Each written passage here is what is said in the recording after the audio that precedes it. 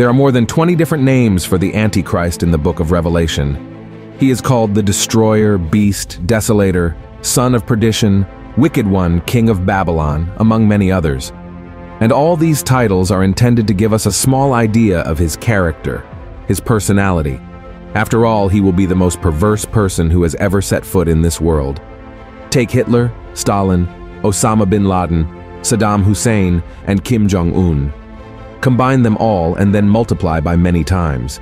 Even so, it will not be possible to come close to the terrible character of the Antichrist, because he will use all tricks and cunning to have control over the world. Everyone will be under his dominion, including wicked men. This malevolent being will only reveal himself at the end of times, but in 1 John 4, it is written that the spirit of the Antichrist has been at work in the world for quite some time. Most people still do not perceive it because they are spiritually blind, while he continues to act against the teachings of Christ, encouraging evil ideologies and leading everyone into a life of disobedience. The spirit of the Antichrist is directly linked to deception and lies, and its ultimate goal is to divert people from the true gospel. It presents to humanity a false freedom, where anyone can do whatever they want without caring about the Creator and without following his rules. As the writer C.S. Lewis says, Satan continues his efforts to make sin less offensive, heaven less attractive, hell less horrible, and the gospel less urgent. The devil also uses spiritual leaders to distort the Bible, and he encourages the persecution of Christians throughout history through governmental entities, individuals, or extremist groups, for example. Not to mention that his main focus is to attack from within the churches. Increasingly, the spirit of the Antichrist has infiltrated among Christians, causing conflicts, divisions, weakening faith, unity, and love, which are crucial in these difficult times. All of this is a preparation for the arrival of this malevolent man called the Antichrist, whom I personally believe will emerge from a very significant place, such as the government of a first world country or an extremely powerful organization of nations, like the UN or the European Union.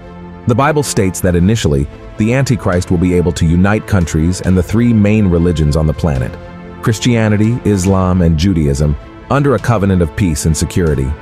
This promise will come at a time when everything will seem lost, where people and nations will be desperate for a savior, someone who changes the fate of the earth and brings them a glimmer of hope. Then, with a great alliance formed, he will finally come to power worldwide and gain people's trust with his good looks, influence, and most importantly, his speech full of wisdom and meekness. He will be the most charming and admirable person in his early years of rule. God's word also speaks about the prophecy of the emergence of two beasts that will mark the beginning of the end times. The first, coming from the sea with 7 heads and 10 horns, is the Antichrist. The second beast, arising from the earth and causing people to worship the first, is the false prophet. He will deceive them with many miraculous signs. It is precisely this second figure that will help the Antichrist maintain political, religious, and economic control of the world, through a kind of license to live that will be the mark of the beast. Only through it will people be able to buy and sell. Otherwise, they will die due to a lack of food and other basic survival items because they cannot participate in this new model of the world economy. And 3.5 years later, while everyone is in relative peace, with no major conflicts around the world, the Antichrist will break the covenant he made with the nations, and the signed treaty will be annulled. That charming and peace-promoting figure will no longer exist. Now, he will reveal who he truly is, a malevolent, arrogant, selfish, and power-hungry being.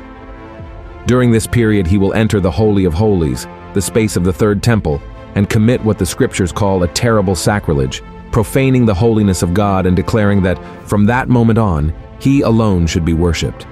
Then, an image of him will be placed there, and all the earth must bow down to him. And behold, the most ruthless leader, empowered by Satan and holding control of the entire world in his hands, will begin to act. Just as God has his Trinity, Satan will also have his. He will represent the Father, the Antichrist will be the Son, and the false prophet will be like the Holy Spirit, all united with the purpose of causing the maximum harm to people. Regarding the false prophet, know that his role in this period of the Great Tribulation will be more important than one can imagine. In addition to persecuting and condemning those who do not bow down to the Antichrist, he will also work as a kind of prime minister in this evil government, managing all important matters, including imposing the mark of the beast on the inhabitants of the earth. Finally, the Antichrist will attack the entire nation of Israel with the goal of exterminating the Jews, just as the enemies of the Bible, such as the Philistines, Babylonians, Assyrians, Ammonites, Amalekites, Syrians, and more recently, Iranians and Palestinians, have attempted throughout history but failed. However, the Bible says that then, various armies from the north, south, and east will cross the Euphrates River, and for a moment, the Antichrist will have to pause his plan to destroy the nation chosen by God to deal with these enemies that will arise along the way. And while they wage war against each other, an adversary they did not expect will arrive. The Lord Jesus Christ mounted on a white horse, full of glory and power, accompanied by his saints and angels.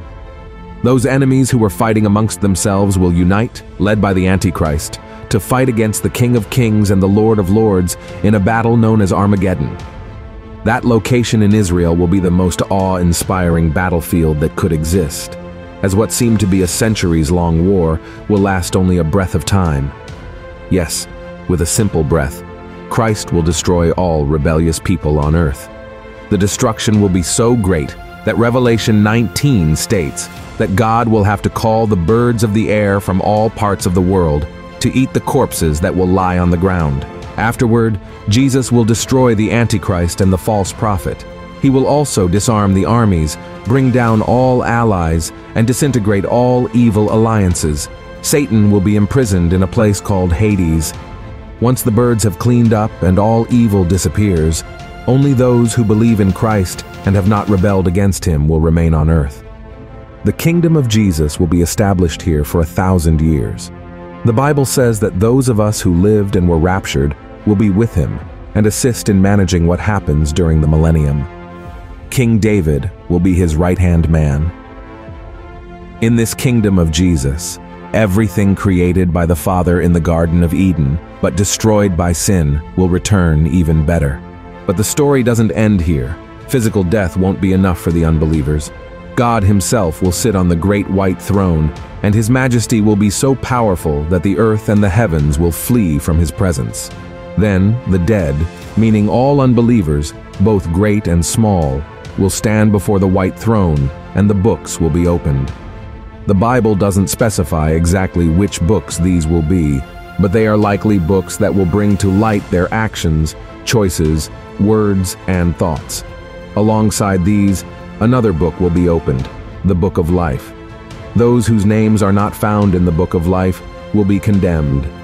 But there is still Satan to deal with, who will remain imprisoned until the end of Christ's 1,000-year reign. After this period, he will be released and thrown together with the Antichrist and the false prophet into the lake of fire, also known as the second death or hell. Unfortunately, those who followed the devil's ways, denied Christ, and received the mark of the beast, will join them for an eternity filled with pain, torment, and gnashing of teeth. There will be no more time for mercy, repentance, or forgiveness. I know this is sad to say. After all, we are talking about human beings. But brothers and sisters, we have to remember that if God didn't do this, he couldn't be God. If he just stood by watching all the evil these people committed without taking any action, he would disqualify himself as a just judge. We know that God always does what is right, with love and mercy, but he also administers justice.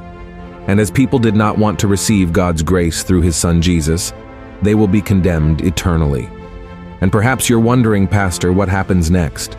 The Bible says that a new heaven and a new earth will form, and this new world will be called New Jerusalem. There, people will live forever, and there will be no sadness, pain, crying, sickness, and certainly no death.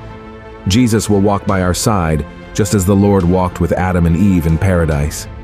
The book of Revelation contains many dark passages, but within them, there is always a sign of God's grace and mercy. He never leaves us without the opportunity to turn to Christ, even during the tribulation. The Apostle John tells us that the Lord will raise up 144,000 people and send 2 witnesses from heaven to this world full of darkness to preach about his love during the years of the Antichrist's rule.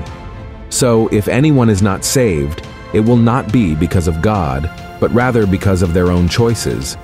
He has done everything he knows, everything that can be done, including giving his own Son to pay the debt of our sins on the cross. When I stand before God, and he asks me why he should let me into heaven, I will answer because I received his Son, Jesus Christ, as my Savior and Lord, and he promised me the gift of eternal life. That is the confidence you must have when you stand before the Lord. And if you do not have that assurance yet, wherever you are hearing me now, this message is for you. Accept Jesus. Surrender to him while there is still time, amen? God did not bring you to the end of this video just for you to learn more about the apocalypse, but also to tell you that he loves you very much, that Christ died for you, and that there is also an open way for you to go to heaven. You just have to want it, so don't put it off. Amen? If you wish to surrender your life to Jesus right now, I want to say a prayer, and I encourage you to do it wherever you are with an open heart, saying the words out loud, amen? Let's pray. Repeat these words with me. Lord Jesus, I accept you as my Lord and Savior. I acknowledge that you came to this world, died for our sins, and rose again on the 3rd day. Jesus, I repent of my sins. I want to walk with you every day. Write my name in the book of life. Change my story, Lord. Erase my past and transform my heart. I believe that you are the way, the truth, and the life. And I want to be with you every day. I want to be obedient to your word. I want to forgive as you forgave me, and I want to love as you loved me. Help me to be faithful until the end. In your name, Jesus, I pray and believe. Amen. Glory to God. Oh, my dear brother, if you prayed this prayer with all your heart from today on, put into practice what you believe. If you believe in Jesus, seek to walk as he walked, follow in his ways, obey his word, and I believe that you will not be alone from now on. The Holy Spirit will be in your heart. Look for a church, seek to walk with people of faith, and don't miss listening to the messages I bring here. All of them are based on the word of the Lord, amen? If you liked it, I ask that you share it, send it to WhatsApp groups. Let's spread this important message. May God bless you mightily.